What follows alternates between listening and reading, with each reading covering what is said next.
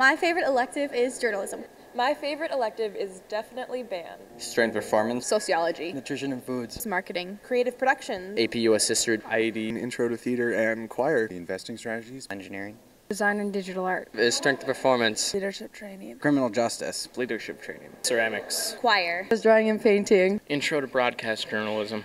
Creative production. Design and digital art. Leadership training. Concert choir. Engineering. Creative production. Choir. Intro to theater. Intro to engineering design. Student athletic training. Band. Psychology. Intro to theater. Psychology. Drawing and painting too. Psychology. An elective is a class in any given subject area that is not required for graduation and is designed to give students opportunities in different specific areas to explore their interests.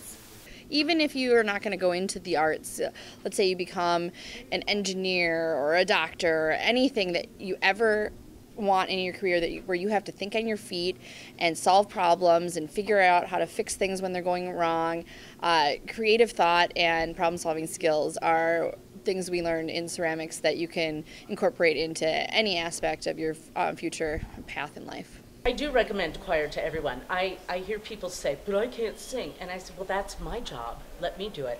If you're willing to try, I think choir is a good place for you.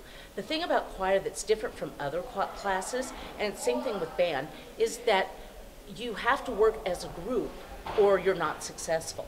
And I think that's a lot of the way business and life is that you're often working in teams and you're working toward an ultimate goal, as opposed to being graded individually. I mean, you're graded individually in choir, but our success is actually shown in our concerts, and that everyone has to participate in. I have a strong philosophy that when kids are in high school, they should be in high school. It drives me a little crazy when we suggest kids that they figure out what their major is going to be when they're in 8th grade. That's ridiculous. They need to explore many, many different things.